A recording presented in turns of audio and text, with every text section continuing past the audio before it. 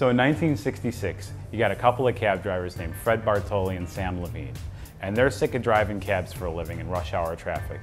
They get the idea, this deep dish pizza seems to be catching on here in Chicago. It's going to be a thing for years to come. Problem is, again, they have no idea how to make deep dish pizza.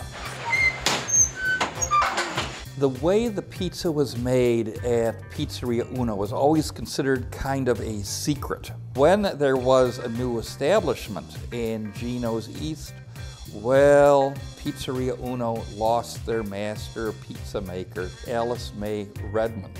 Oh, it's getting juicy again.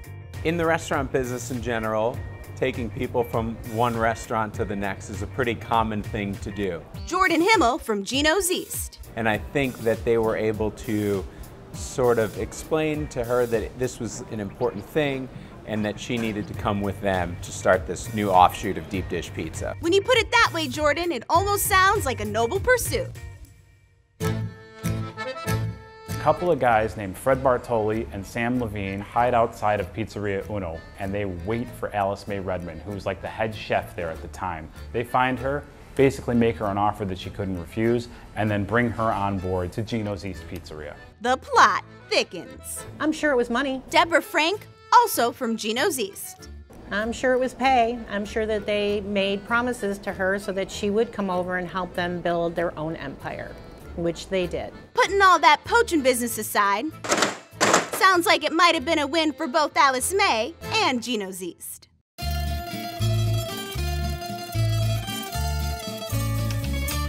People know the name of Sam Levine and Fred Bartoli really well because they were the owners, right? And Alice Mae, she never thought she was going to leave Pizzeria Uno to begin with, but then to be given this chance to put her spin on it, make this pizza the way she wanted to make it, and you know, employ her whole family there, it was a great opportunity for her. Lovely thought, John. Meanwhile, back at Uno, trouble was a-brewing between some longtime employees. Tim Samuelson catches us up. Rudy Malnati Sr. was the manager of Pizzeria Uno and Due for a long time. And he also had a son who had worked for Ricardo and had worked as a bartender, and that is Lou Malnati. Familiar name. I think I heard of the guy. Lou and Senior worked for years at Uno's and Due's and in many ways ran the place. Lou believed that he had some rights to the restaurant and wanted to know what would happen when Ike Sewell passed away. And Ike Sewell said, "Nothing. You're not a partner." Cold, Ike. Very cold. So he's about 40 years old or so. He's been there about 22 years at this point. So, you know, he did a little bit of soul searching, decided to leave, and in 1971, on St. Patrick's Day, he decided to open up Lou Malnati's in Lincolnwood, which is a predominantly Jewish neighborhood. It was an Italian restaurant in a Jewish neighborhood, and it happened to be on an Irish holiday, St. Patrick's Day. Lou's son, Mark. The first day at lunch, right through this wall behind me, came a Cadillac sedan DeVille and broke a girl's arm who was sitting in this booth having her first pizza at Malnati's. It was a wild day.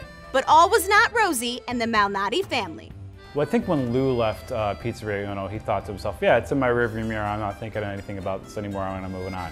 What's interesting to me is that Lou didn't bring his father, Rudy Malnati Sr., with him to Lou Malnati's. My father-in-law didn't think he was going to make it. Lou's wife, Jean Malnati Miller. We opened and people were standing outside waiting to get in. And from that day on, it was up for grabs. And the public continued to eat it up. Pun intended. I think the way it goes is people grow up in a neighborhood and they grow up eating a certain kind of pizza, whether it's, you know, Uno or Gino or, you know, one of the others. And as their palate becomes a little more sophisticated, they seem to all work their way to the place where they're eating Malnati's. I can't explain it.